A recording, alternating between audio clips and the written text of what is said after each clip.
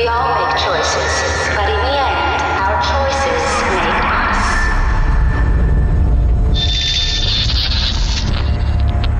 Are you a man or a slave?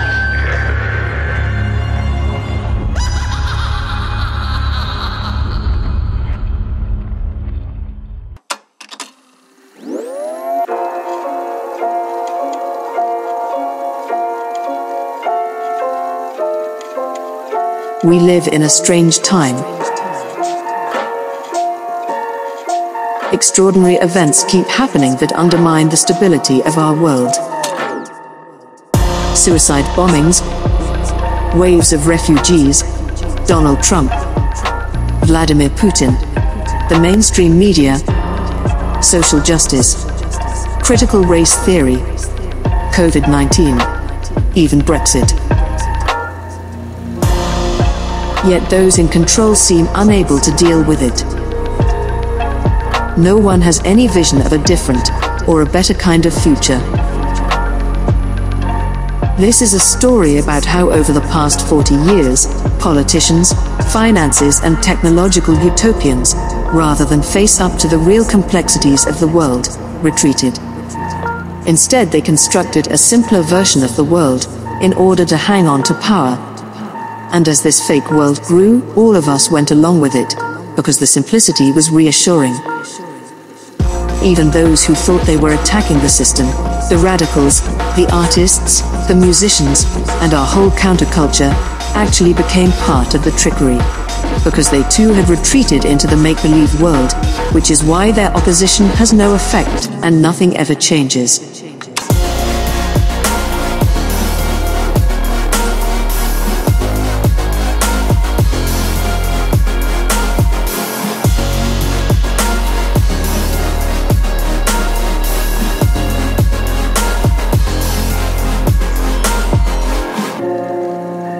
But this retreat into a dream world allowed dark and destructive forces to fester and grow outside. Forces that are now returning to pierce the fragile surface of our carefully constructed fake world.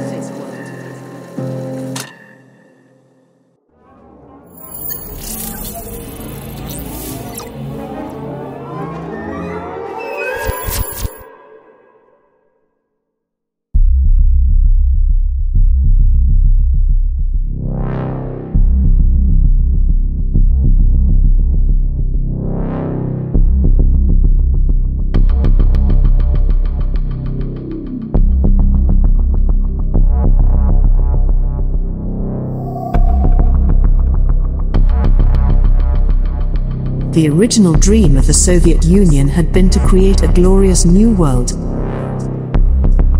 A world where not only the system, but the people themselves would be transformed. They would become new and better kinds of human beings. By the 1980s, it was clear that the dream had failed.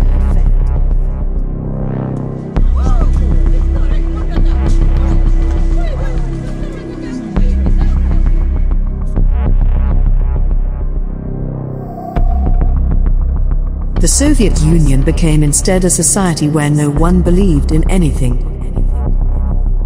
No real vision of the future. А если у вас было желание, какое вы смотрели выразить сейчас? Чего? Желание, если у вас есть, например, какое у вас было бы сейчас? Чего? Желание, мечта. Мечта? Да. Ну как вам сказать? Не знаю дальше, что вам сказать. Мечта. Раньше не желая, не гадая, ничего не выйдет все равно. Нет, ну только... Я мечтала и гадала, а у меня все наоборот идет. И теперь не верю и никогда не буду думать и мечтать. А вы верите? Кому? Что? Кому верить? Ну, не знаю, Богу. Богу? Никому не верю, ничего не верю. И вам тоже не верю. Странная прическа. Где тебя так красиво подстригли? Знакомилась с панками московскими, а меня подстригли. А что это за течение-то, панки? Ну, это люди, которые любят свободу, там, и терпят насилие, там. А ты не свободна, да? Свободна. Ну, мне кажется, у тебя что-то случилось. Да, у меня ничего не Ну, у меня ничего не случилось. Ну, ясно. Потом тогда расскажешь. Потом, я понимаю, что тебе сейчас трудно говорить. В следующий раз расскажешь.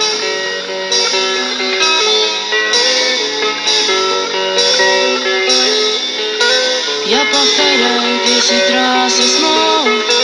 Никто не знает, как же мне хуёво. И телевизор с потолка свисает. И как хуёво мне никто не знает. Все это до того подзаебало, что хочется опять начать сначала. Куплет печальный, он такой, что снова я повторяю, как же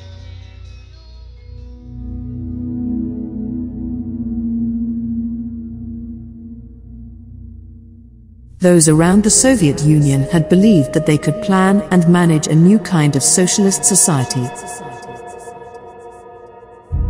They had discovered that it was impossible to control and predict everything, and the plan had run out of control. But rather than reveal this, the technocrats began to pretend that everything was still going according to plan. And what emerged instead was a fake version of society. The Soviet Union became a society where everyone knew that what their leaders said was not real, because they could see with their own eyes that the economy was falling apart. But everybody had to play along and pretend that it was real, because no one could imagine any alternative. One Soviet writer coined a new word for such a phenomenon: hypernormalization. You were so much a part of the system that it was impossible to see beyond it. The fakeness was hypernormal. In this stagnant world, two brothers, known as Arkady and Boris Strugatsky, became the inspiration of a growing new dissident movement. They weren't politicians, they were science fiction writers.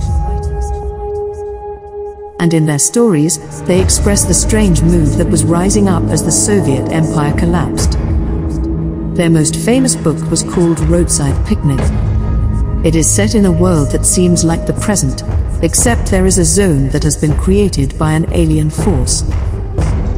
People known as stalkers go into the zone. They find that nothing is what it seems, that reality changes minute by minute. Shadows go the wrong way. There are hidden forces that twist your body and change the way you think and feel. The picture the Strugatskys gave was of a world where nothing was fixed. Both what you saw and what you believe had become shifting and unstable. And in 1979, the film director, Andrei Tarkovsky, made a film that was based on Roadside Picnic.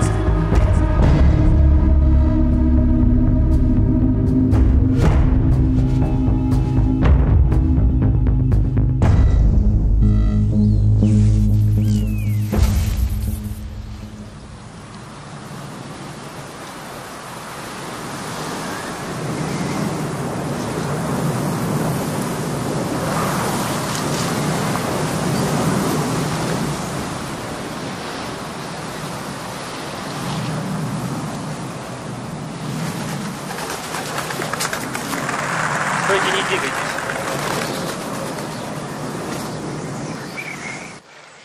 Что случилось? Зачем вы меня остановили? Я вас не останавливал. А кто? Вы? Черт его знает.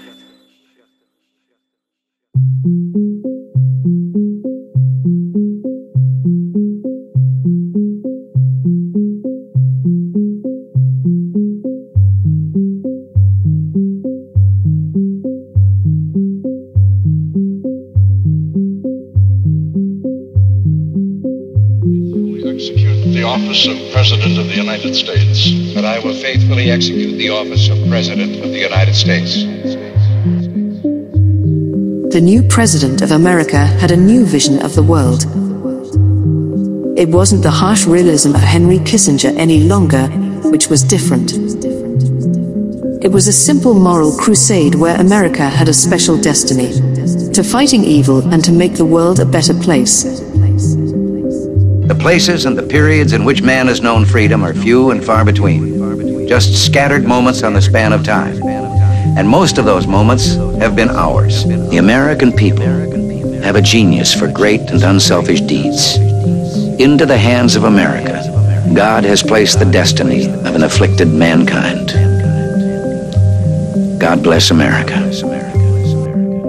But this crusade was going to lead Reagan to come face to face with Henry Kissinger's legacy, and above all, the vengeful fury of President Assad of Syria. Israel was now determined to finally destroy the power of the Palestinians.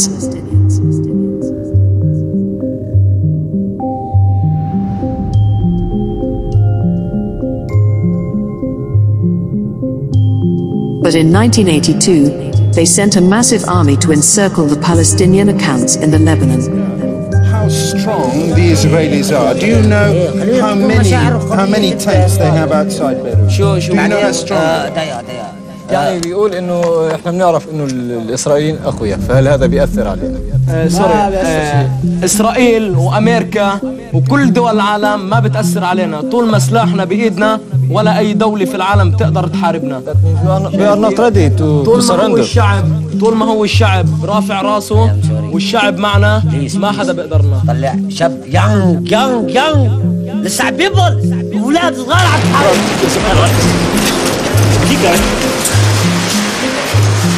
Dash into this building here because the PLO guys with us expect that sooner or later there will be a huge explosion. There have been several of these in the last few minutes.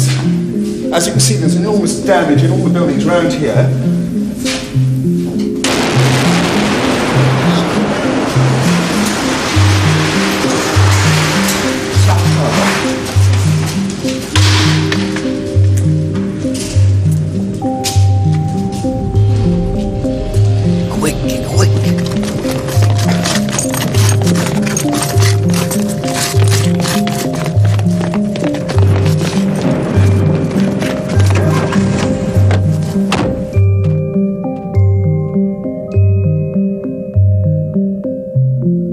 Two months later, thousands of Palestinian refugees were massacred. It horrified the world. But what was even more shocking was that Israel allowed it to happen.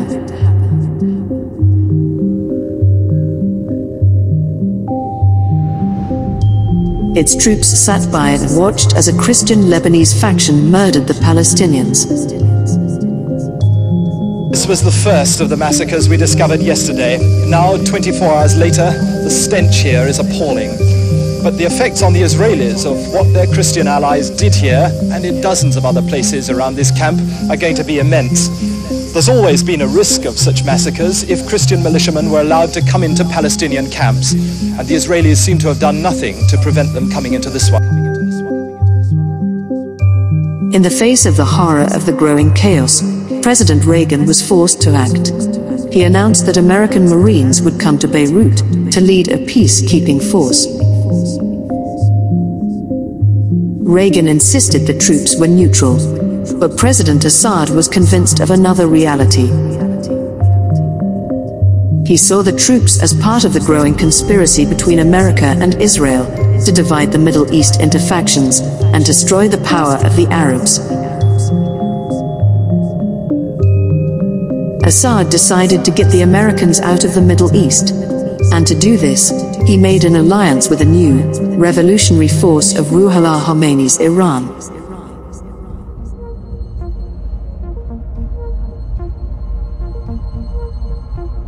And what Khomeini could bring to Assad was an extraordinary new weapon he had just created. It was called the poor man's atomic bomb. Ruhollah Khomeini had come to power 2 years before, as the leader of the Iranian Revolution. But his hold on power was precarious. But Khomeini had developed a new idea on how to fight his enemies and defend the revolution. Khomeini told his followers that they could destroy themselves in order to save the revolution, providing that in the process they killed as many around them as possible. This was completely new, because the Quran specifically prohibits suicide. In the past, you became a martyr on the battlefield, because God chose the time and place of your death. But Khomeini changed this. He did it by going back to one of the central rituals of Shia Islam.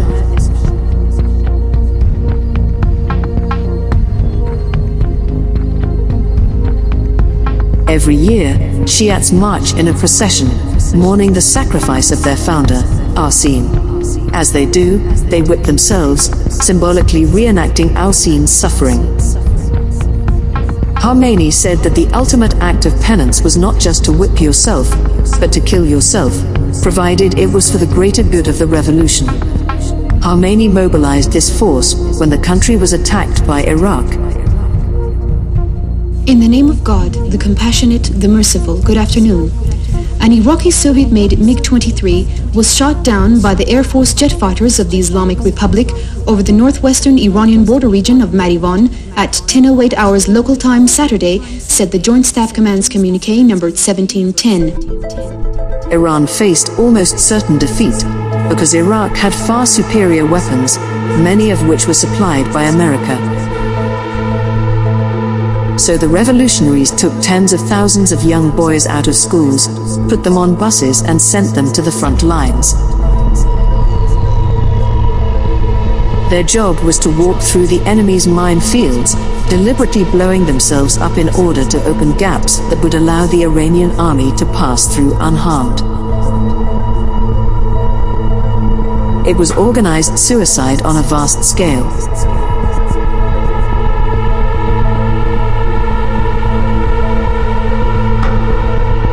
This human sacrifice was commemorated in giant cemeteries across the country. Fountains flowing blood-red water glorified this new kind of martyrdom.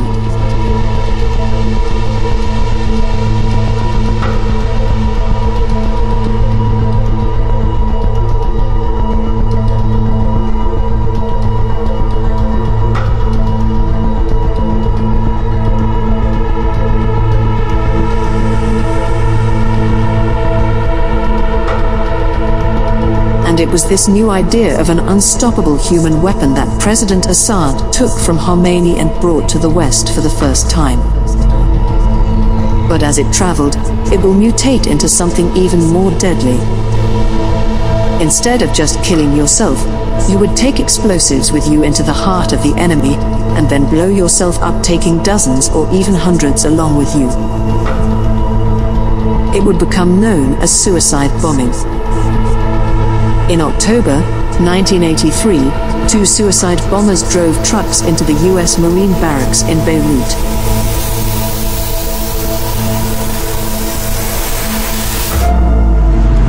It was seeing something move that took me out of my trance. And then I recognized, oh yes, Marines were in that building. A lot of Marines were in that building. And that's when I ran down and it was a black Marine. He looked white. The dust, it just covered him. The massive explosion killed 241 Americans. The bombers were members of a new militant group that no one had heard of. They called themselves Hezbollah. And although many of them were Iranian, they were very much under the control of Syria and the Syrian intelligence agencies. President Assad was using them as his proxies to attack America. Whoever carried out yesterday's bombings, Shia Muslim fanatics, devotees of the Ayatollah Khomeini, or whatever, it is Syria who profits politically. The most significant fact is that the dissidents live and work with Syrian protection. So it is to Syria, rather than to the dissident group's guiding light, Ayatollah Khomeini of Iran, that we must look for an explanation of the group's activities. Destabilization is Syria's Middle Eastern way of reminding the world that Syria must not be left out of plans for the future of the area. Our sorrow and grief over the loss of those splendid young men and the injury to so many others. But these deeds make so evident the bestial nature of those who would assume power if they could have their way and drive us out of that area. But despite his words, within 4 months, President Reagan withdrew all the American troops from the Lebanon. Secretary of State George Shultz explained, "We became paralyzed by the complexity that we faced," he said. So the Americans turned and left. For President Assad, it was an extraordinary achievement. He was the only Arab leader to have defeated the Americans and forced them to leave the Middle East. He had done it by using the new force of suicide bombing. A force that once unleashed was going to spread with unstoppable power. But at this point, both Assad and the Iranians thought that they could control it. And what gave it this extraordinary power was that it held out the dream of transcending the corruptions of the world and entering a new and better world. One should defend the realm of Islam and Muslims against heretics and invaders. And to fulfill this duty, one should even sacrifice one's life. We believe that martyrs can overlook our deeds from the other world. It means that after death, the martyr lives and can still witness this world.